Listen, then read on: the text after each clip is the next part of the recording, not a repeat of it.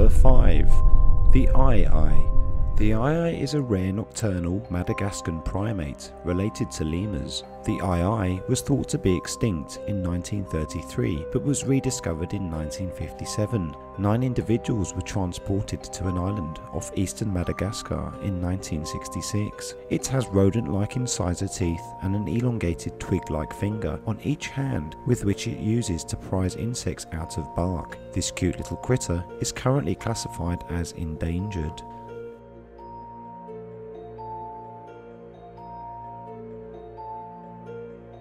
Number 4. The Saiga Antelope. The Saiga Antelope is a critically endangered antelope that originally inhabited a vast area of the Eurasian steppe zone from the foothills of the Carpathian Mountains and Caucasus into Mongolia. Today, the dominant subspecies is only found in one location in Russia, in the Republic of Kalmykia. A prominent feature of the saiga is a pair of closely spaced bloated nostrils that direct downwards. Something out of Star Wars perhaps?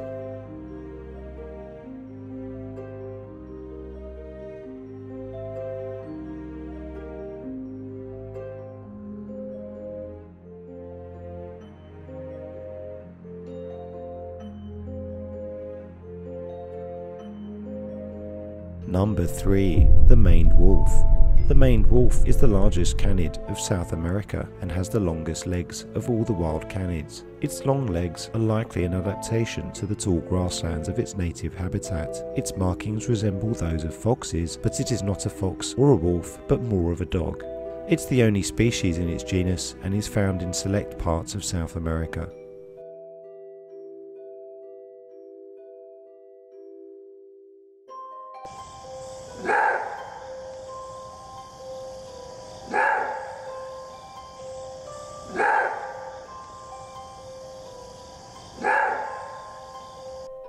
Number 2. The Dumbo Octopus.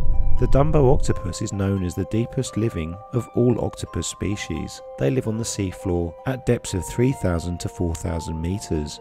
Easily distinguished by their similarity to a famous Disney character, the long flaps like ears just as the elephant had, which give it its name, Dumbo. There are about 17 species of Dumbo octopus that all belong to a group called umbrella octopus, but no peanuts for this little creature.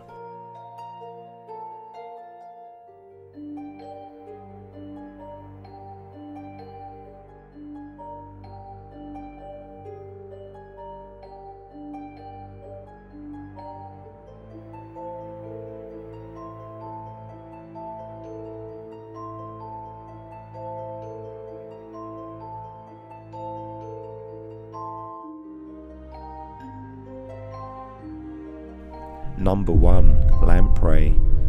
The lamprey takes the number 1 spot, also known as vampires of the deep. These ancient fish-like, jawless vertebrates live in coastal and fresh waters and are found in temperate regions around the world. The eel-like scaleless animals range from about 15 to 100 centimeters and resemble an eel that have permanently open mouths with a huge number of teeth. They also have some nasty parasitic habits.